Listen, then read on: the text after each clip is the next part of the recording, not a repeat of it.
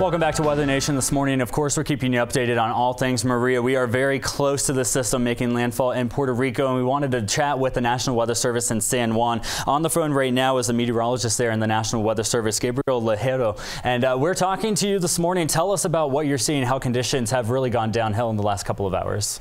Well, we have seen strong, sustained tropical storm force winds. We've seen a lot of stations, especially across the eastern half of Puerto Rico, reporting over 70-mile-per-hour wind gust.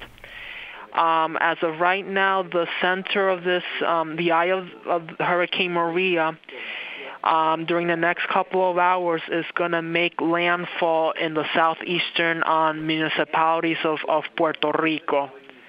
So we expect that the winds are going to continue to increment as this eye of this hurricane continues to approach. So we're going to be seeing widespread hurricane force winds across Puerto Rico during the next several hours as this center of this storm continues to make landfall.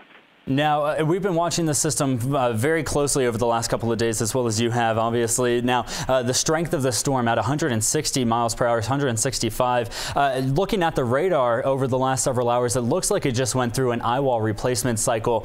Do we think that that's going to change the impacts at all as we see the system move onshore?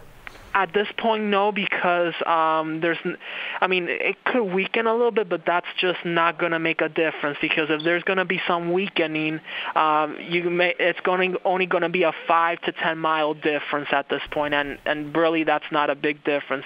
And the impacts are just going to be potentially catastrophic. What kind of impacts are we talking here as far as storm surge, rainfall amounts? I also want you to mention. The issue is going to be with the extreme winds, the other issue is rainfall. In fact, we have seen in portions of eastern Puerto Rico already reported 5 to 7 inches so far. And we haven't even been in the worst part of the storm yet. We have seen a lot of rivers across the eastern portions of Puerto Rico rise fast. In fact, there's been a lot of rivers going out of its banks, and we may be seeing on major to record flood stage across a lot of these rivers because the rainfall is just going to continue for the next several hours. It is going to be just really detrimental now. Just with about a minute left, I want you to give out the last word. We have a lot of viewership down across Puerto Rico and the U.S. Virgin Islands. What is the final say that you want everybody to know as the system starts to make landfall?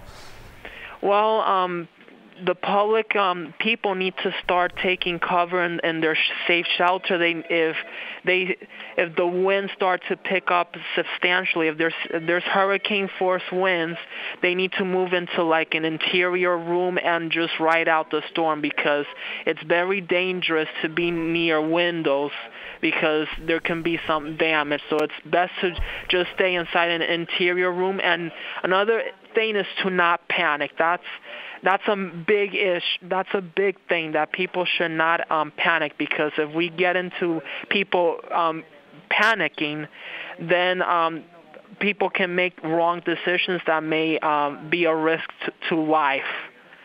So the situation is very serious. We haven't seen, this is a historic hurricane impacting Puerto Rico. We haven't seen a system like this in nearly 90 years, with the last one being in 1928 with Hurricane San Felipe. That was also a Category 5 hurricane. And that one, obviously, a lot of people don't even remember as of this point, since it was almost a century ago. Again, that was Gabriel Lojero, a meteorologist at the National Weather Service in San Juan. Thank you so much for chatting with us. I hope you stay safe, and we'll stay in contact with you throughout the morning as best as we can.